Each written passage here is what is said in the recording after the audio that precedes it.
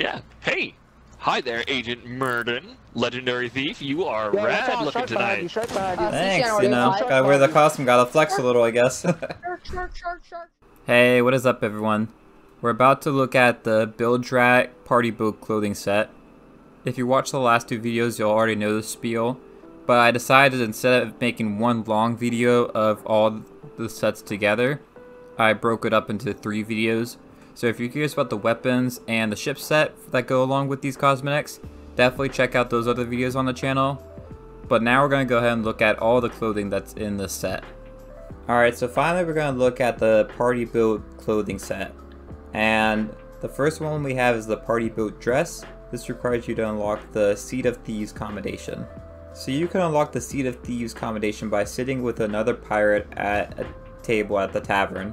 So this one could be a little difficult, but basically you're going to need to like have an alliance or something and get another player to the tavern where you can sit down and have a drink with them, just hang out, whatever.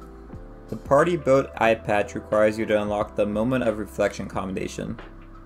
This eye patch is cool. It kind of reminds me of like a kind of cheaply made play costume, if you want to think of it like that. I don't know, just some of the stuff in the set like reminds me of like when you see like those middle school plays where they're like, you can tell they made their own props and stuff. I just think it's kind of funny and cool to have. So the Moment of Reflection combination requires players to take a seat at the end of a dock while the sun is setting. This one should be pretty easy. Just, you know, find a dock. When the sun is setting, go ahead and take a seat. Next we have the Party Boat gloves. These require a New Day combination. So to complete a New Day combination, you'll need to take a seat at the top of the highest peak in the wilds while the sun rises. Alright, so this one's going to task players with going to Old Faithful Isle and sitting at the very peak of the island at about 5 AM in game time. You can use this by looking at the clock that you have in your inventory wheel, and that can help you keep track of what time to go for this combination. Alright, so next we have one of my favorite pieces of clothing from this set, and that's the Party Boat hat. It's basically like a little crown, and honestly the first thing I thought of is if you've ever seen like those Archie comics, you just have Jughead and he wears a crown in those. That's all I could think when I saw this, and I definitely want to have it. This requires players to unlock the Hider of Secret Treasures combination.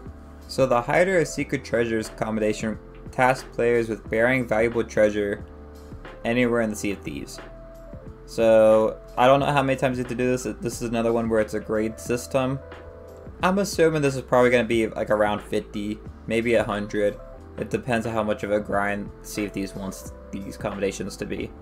So next we have the Party Boat hook, and this is another cool one. It's got the crown theme still.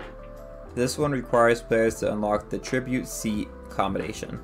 So this one's going to be a little more difficult for players that haven't done the Tall Tale, but to unlock the Tribute Seat combination, you're going to need to take a seat upon the throne during the Shores of Gold Tall Tale. So I'm pretty sure when they mean throne, it's what we're all expecting. That's at the end of the Shores of Gold Tall Tale. You defeat the Gold Hoarder and he has this throne there and you can take a seat. So I'm kind of happy I haven't finished the Tall Tale because now I have a reason to go back and finally do it for the last time. If you don't know where to start for these Tall Tales, in order to unlock the Shores of Gold Tall Tale, you have to start at the beginning. The first one is the Shroudbreaker Tall Tale, which you can unlock by going to any tavern, and in the back near the Mysterious Stranger, there's a little table, and it will say the Shroudbreaker, and you can vote to start it like any other voyage.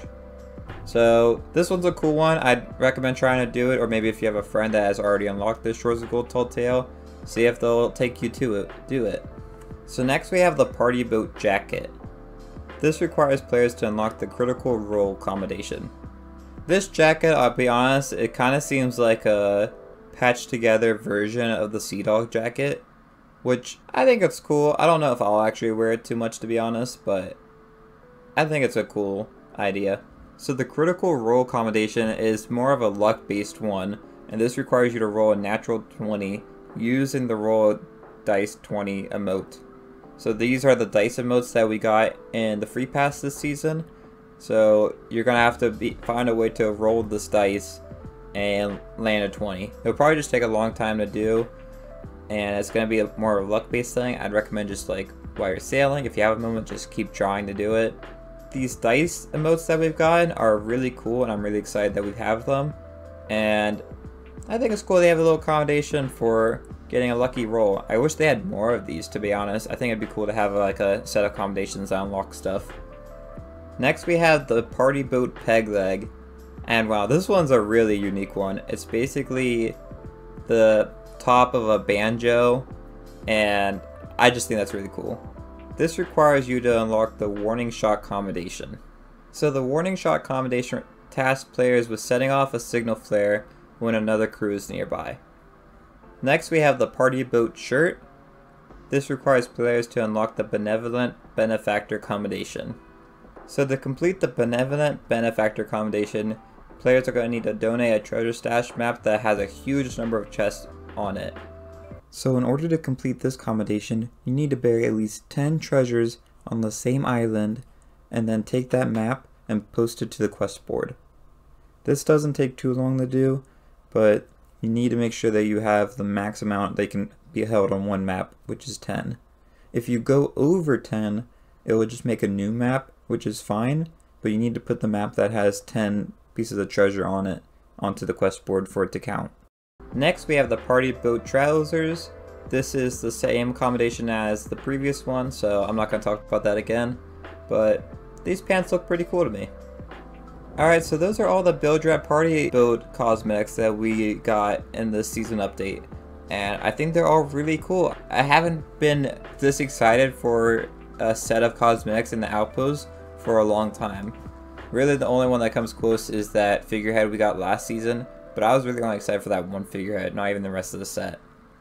So I think this is a really cool update, and I think it's got a bunch of combinations. Some of them are harder than others, but most of them seem pretty easy to obtain. So I really like this set, and I'm really excited to unlock those ship parts and that crown. Both of those are the ones I'm most excited for. Let me know if you liked any of the stuff that are in this set, and if you're going to try to get any of these in the comments below. So that's it for this video. Make sure to check out the rest of the Season 5 content we have on the channel. There's a bunch out already, and there's going to be more coming out in the next several weeks. Just tons of new content. I have tons of ideas for videos.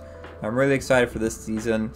This season's a bit of more like a role-playing type of update rather than like just like a straightforward content. This is more stuff that you basically make your own stories with, and I think that's really cool. But that's it for this video. If you enjoyed, it'd be great if you left a like and subscribe. It really helps out the channel. Thanks for watching, and I'll see y'all next time. Bye y'all.